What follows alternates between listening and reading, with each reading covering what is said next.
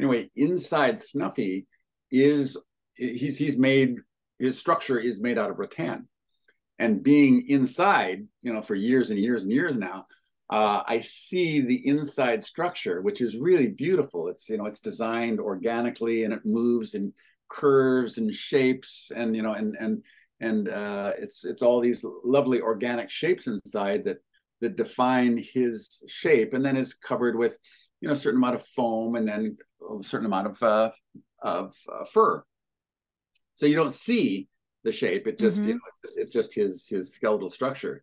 But I see it from the inside, and I appreciate it from the inside. So the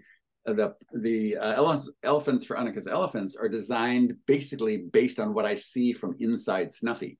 The design ethic on this was all natural materials, basically wood and twine and rope, but then kind of left the knots and left the ends of the twine so that it looks kind of something that was cobbled together.